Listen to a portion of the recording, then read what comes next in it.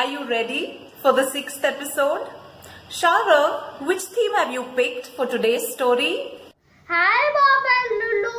I thoroughly enjoy listening to all your stories. This lockdown has brought all families closer. So I would like to listen to a story on the theme family. I would be waiting for your story. Bye. Today we'll be listening to a story of how two crows protect their family from a wicked snake. Let me introduce you to the characters first. We have the old fox, we have Father Crow, and we have Mother Crow, and then we have the snake. And now I'll begin the story. Father Crow and Mother Crow had their nest in a huge banyan tree.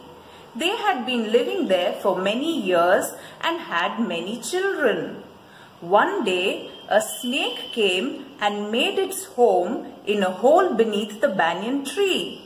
The crows did not want a snake as their neighbor, but they could not do anything about it. Mother Crow laid eggs and soon they hatched. Hatched children is when young ones come out of an egg. The eggs hatched and Father Crow and Mother Crow brought up their children with great care. One day the crows went out to look for food. The snake crept up the tree and ate the baby crows. When Father Crow and Mother Crow returned, they were shocked to find their little ones gone. They did not know what had happened to them. They asked all the animals and all the birds in the neighborhood, but nobody could tell them how their little ones had disappeared. Father Crow and Mother Crow cried for a long time and decided to keep a better watch when they had children again. Months passed and Mother Crow laid eggs again, and soon they had baby crows. This time the crows kept a more careful watch over their children. One of them always remained at home while the other went out to look for food. One day, Mother Crow saw the snake crawl up the tree.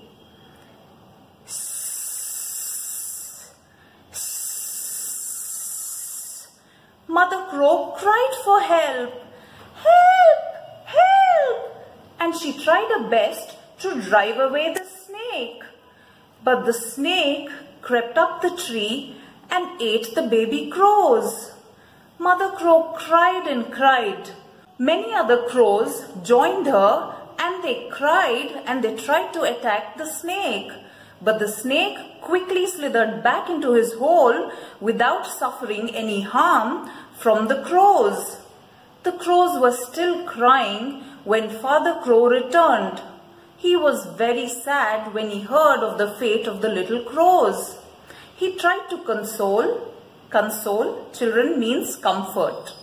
He tried to console Mother Crow, but she was heartbroken. Between sobs, she said, "We must leave this place immediately. So long as the snake lives here, we are not safe. We must go to a place far, far away and make our home someplace else." Father Crow was unhappy. He said, "But we have been living here our whole life. It would indeed be very sad to have to move away." Mother Crow replied, "Yes, but who will protect us from this wicked snake if we stay here?" Father Crow thought for a while and said, "We have to think of some way to get rid of this snake. We have our friend, the old fox. He is intelligent. Come, let's go consult him." Consult, children, is to take advice. Mother Crow agreed, and they both went to the fox and told him what had happened. "Help us!" they cried. "Save us, please, or else we will have to leave our home and move someplace else." The old fox thought for a while, and then he said, "You don't have to move from your home. You have been living there for many years. I think I may be able to help you and get rid of the snake. Do as I tell you, and there is a chance that the snake will be killed. Now, listen to me. Tomorrow, the ladies of the royal palace will go to the river for their bath. They will leave their ornaments and clothes on the bank of the river before they enter the water. Their help will be there at a distance to keep a watch on their valuables.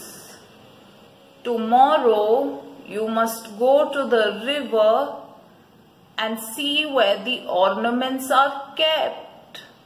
When nobody is near, you must pick up a necklace or a valuable ornament and fly away.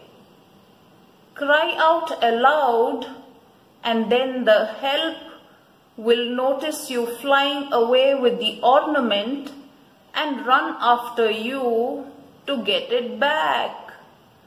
You must fly straight to the banyan tree and drop the necklace into the snake's hole." The crows agreed to do what the fox told them. The next day they went to the riverside and waited. The ladies of the royal family came and left their ornaments and clothes on the banks of the river, just as the fox said they would. The crows looked down and saw the ornaments. They noticed a pearl necklace. Mother Crow went flying down, picked up the pearl necklace and flew away. Father Crow followed her, cawing loudly at the top of his voice. The help noticed Mother Crow fly away with the pearl necklace and began to run after the crows. Mother Crow flew straight to the banyan tree and dropped the pearl necklace into the snake's hole. The help followed with a long stick and tried to take out the necklace from the hole. This disturbed the snake. It came out hissing.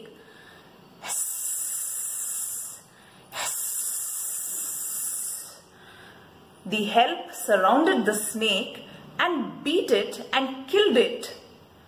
Father Crow and Mother Crow were very happy that the snake was killed, and they were grateful, that is thankful, to the fox. Children, do you think that the crows should have moved elsewhere and made their home someplace else? Or were they right in getting the snake killed? They did it after all to protect their family.